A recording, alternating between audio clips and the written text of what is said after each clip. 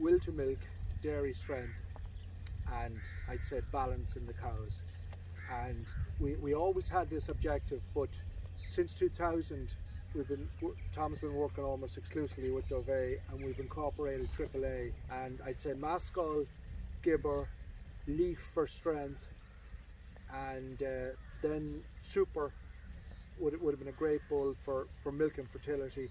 And we're just trying to blend that milk and fertility and then come back with strength, and then if we feel the cows have enough strength, we're not afraid to use production again.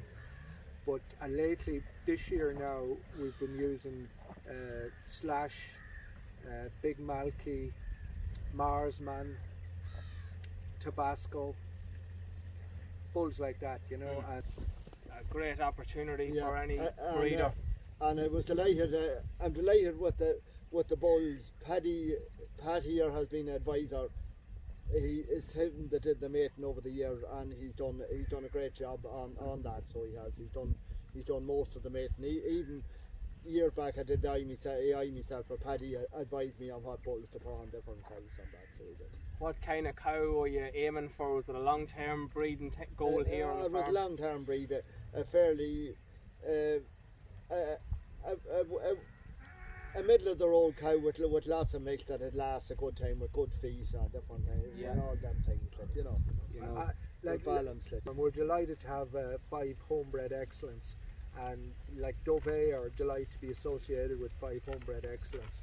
Yeah, it's a serious achievement, and one of them has a daughter, and if she's lucky, she could be 6 excellence in a row, and it's pretty rare. And like we weren't particularly breeding for excellent, but you know, excellent shows we want an excellent cow that's hard wearing. Yeah, you know, so that's the type of cow we were after, and I think that's why we ended up with 5 excellents in a row. And productive performance of the herd is also very good, Tom.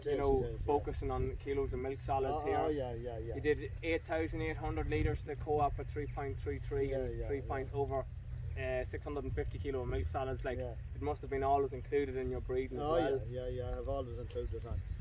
I wouldn't have gone particularly for protein, but lately we've noticed you know, we've a cow there, 3.91 protein last lactation, a great cow, Lassie. Yeah, and what she's actually on 4 protein this year. And Thomas just said since we went, a few of the bulls that really increased protein would have been Mascol, Guarini, Lassie, and then some of the new salmon bulls. We're really seeing an increase in protein, and like, to be honest, if Tom was 46, he'd love to work on, because we're getting the protein now, and the cow and the strength, and like the sky's the limit. And you must remember, Tom's parlour is 1984, and the feeders are old, and none of the top cows are fed extra. Performing well on this commercial grass-based system, Tom, and bring them down the road, and they can go up through the gears once they're fed. But also, I must comment on the body condition score of the herd. They're all in great nick, and I suppose why is that? How are they such good nick? I think it's to do with, you know, you'll find that with the AAA, it's the extra bit of strength. Like we've found this, like I commented, we're both very busy this spring, and I said to Tom, the heifers are so, you know, lovely conditioned heifers with strength, and you know, we're beginning to see the AAA kicking in. You know, it's the 5, like Jester was a 5 way back in the 90s, and there's a 5 in Mascol, and a 5 in Gerudo, and you know, we've a lot of 5 get into the cows, and it's lovely to stand behind the cows and see the cows with that natural strength. If you just keep them healthy, they'll look in good condition.